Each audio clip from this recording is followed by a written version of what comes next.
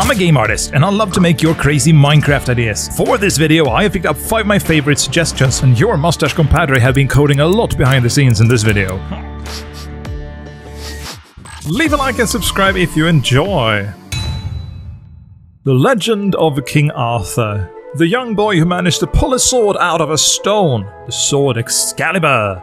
I am taking this idea and I'm reimagining this sword Excalibur as an axe of royal heritage. Sworn to the next king, it sits in the royal courtyard waiting for a prince.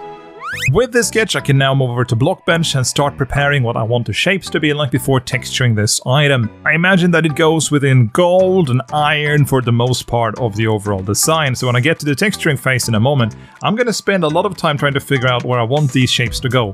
Mostly the iron and steel kind of on the main blade, and then detailing the rest of the shaft and the head of this item with the kind of golden inlays as you can see here. I imagine that gemstones would have made this design even more royal, but what if I did this instead? Here! I can't get it loose. What? You judging me because I wanted to get this axe for myself? Oh, well, look at yourself. You want to wield this axe inside of Java Minecraft? Well, here you go. I suppose I'll just give this to the community for free then. Why not? Just check over on Discord. And in the last video, the General Grievous-inspired robot samurai won with a swooping 52% against everything else in the competition. Nice.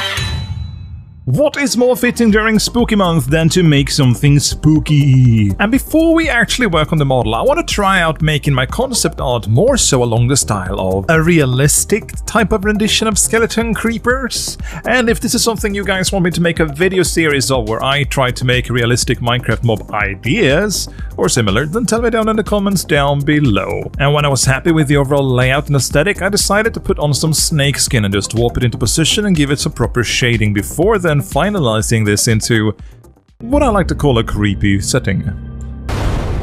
And if that design phase didn't blow you away, let me get you introduced to something else. The model of our creepy skeleton, creeper skeleton thingamajigger. I'm adding a spine to him and also adding inner bone segments to the legs because I want to have this cutout that you might have seen in the previous part of the video where we can actually see the bones inside of the legs that are defragmenting somewhat. And I'm also racing away from having painted the main body so I can get the bones painted onto the rest of our model, which is going to bring together the spine and the rib cage. And after that, I'm just moving over to finalizing the legs and hips. And no, there is definitely something missing here. Once upon a time there was a family of skeleton creepers living in the field. But then the pillagers came.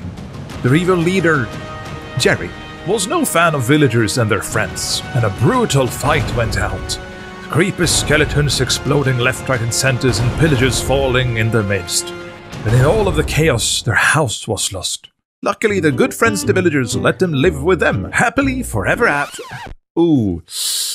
Now, I really hope the next idea is Lego. Can we? Yeah, that's that Lego. Thank you. The reason why I'm showing Lego in this video is because I feel personally that Lego and Minecraft has a lot in common, not only because of the Minecraft sets, but also because of the creative process that it takes to come up with and create your own Lego structure. I mean, this is a pretty nice set, isn't it? This mod review is of the Runestones mod. I mean, I know a bit about runes. I'm Swedish, so that practically makes me a Viking, right? But history is not going to help me come up with a good concept for this runestone, so instead I started looking into sci-fi reference materials. Star Wars, Doom, Halo, a bunch of these themes that together made me come up with this design. A magical core stone of sorts, with this centralized piece that would hum with an ominous noise, and then the rest of the stone kind of encapsulating and protecting this inner core. Maybe this is a remnant of an ancient alien society. Maybe a beacon, some kind of transponder that sends information to an ancient galaxy. Or maybe it's just a unit that collects all of the souls of the society that lives nearby and breathes into this machinery of death or doom. But ultimately I wanted this to become a friendly piece and removed the red and replaced it with a cyan blue.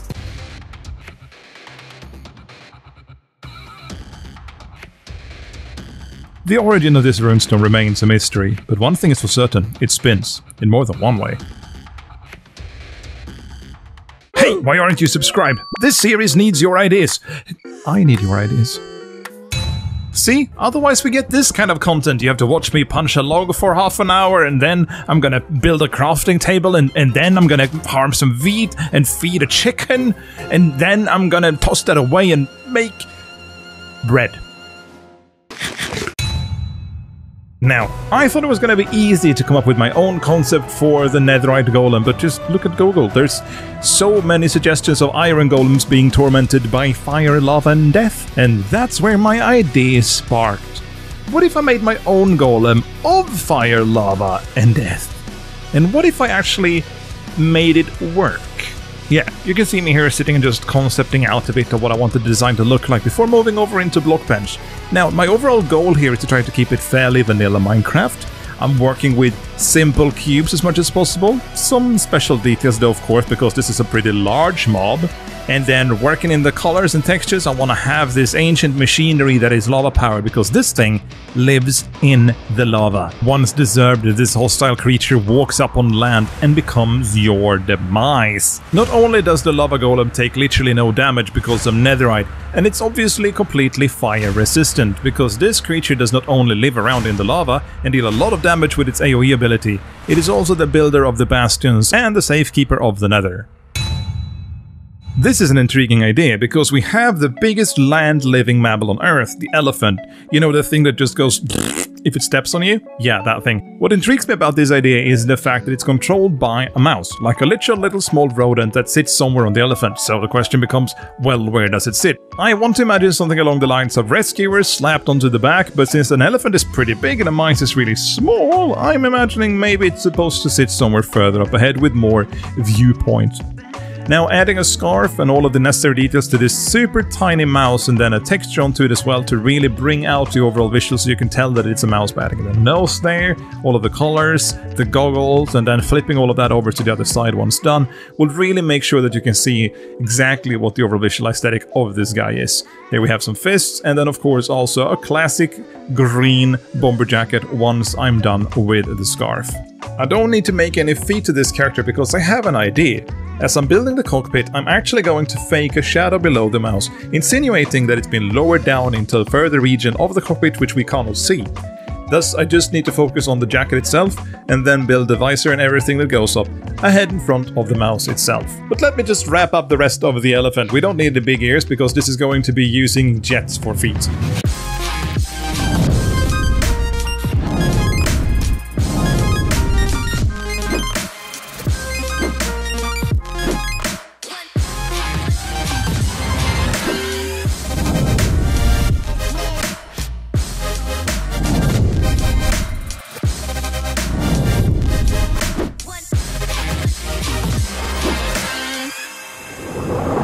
Which was your favorite? Let me know in the poll that goes up after this video, and if you want to support my content here on the channel, please join us on Patreon.